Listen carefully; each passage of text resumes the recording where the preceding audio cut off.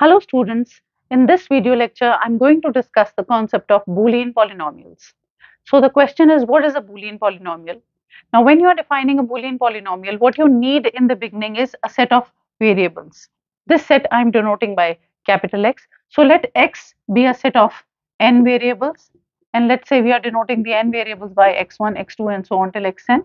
So these variables can also be called as indeterminates, or they can be called as symbols. So to start with, when you are defining a Boolean polynomial, you need a set of symbols or indeterminates or variables, and this we are taking as capital X.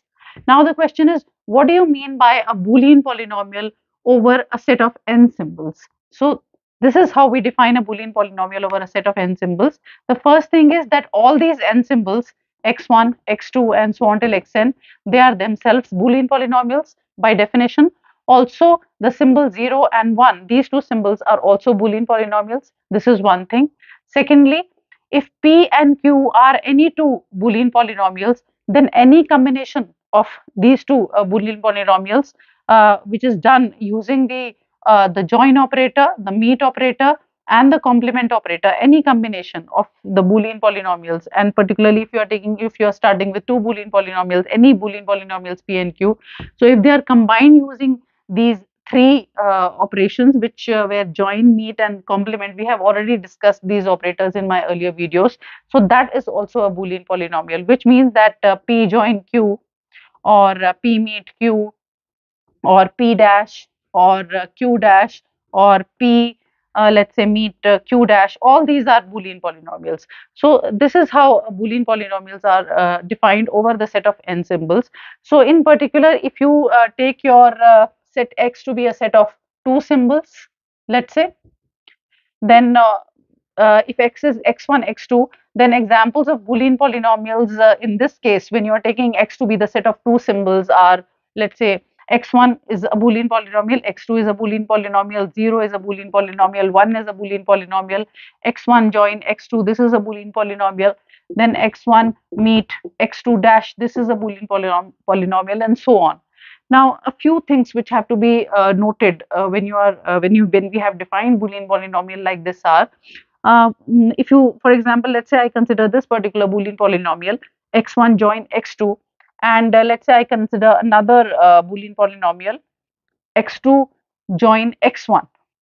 Now, if you consider these two Boolean polynomials, then although they are appearing to be same, they are appearing to be equal, they are appearing to be same, but they will not be called equal.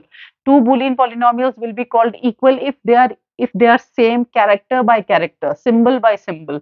So if you compare x1 and x2 here, if you compare these two polynomials, then this x1, the first symbol is x1, and here the first symbol is x2. So they are differing in the first symbol itself. Then join operator comes, and then x2, x1, they are differing in the second symbol. So because they are differing, so that is why these two polynomials, although they appear to be same, but they will not be regarded as equal. So two polynomials, Boolean polynomials P and Q, are said to be equal in general. This is not just for the set of two symbols, but in general, if you have P and Q are Boolean polynomials over the set of n symbols, then these Boolean polynomials will be called equal if they are just the same character by character or symbol by symbol. So as far as these two particular Boolean polynomials are concerned, which are defined over the set of two symbols, they are not equal. But x1 join x2 is equal to x1 join x2, which means that they should be exactly same. Character by character and symbol by symbol, they should be same. Only then the polynomials can be called equal. So this is one thing. Then this was the case of Boolean polynomials over the set of two symbols.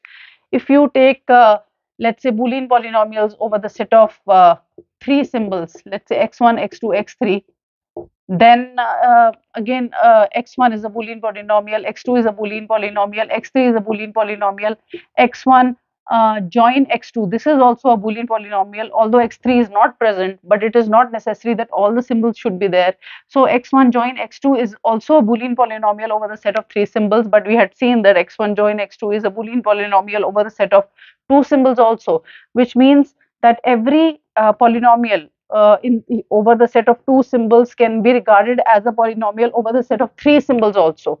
So if we denote the set of all polynomials over the set of two symbols by P2, and if we denote the set of uh, all Boolean polynomials over the set of three symbols by P3, then we can see that P2 is contained in P3. Why? Because every polynomial over the set of two symbols can be regarded as a Boolean polynomial over the set of three symbols also. So using this argument, if you generalize this whole thing, then we have that P1, which is the set of all Boolean polynomials over one symbol, is contained in P2, which is the set of all Boolean polynomials over two symbols. Then this is contained in P3, which is the set of all Boolean polynomials over three symbols. And in general, Pn, which is the set of all Boolean polynomials over n symbols, is contained in Pn plus 1, which is the set of all Boolean polynomials over n plus 1 symbols, and so on. So this is the relation that we have between Boolean polynomials over set of different symbols. So that was all about the concept of Boolean polynomials.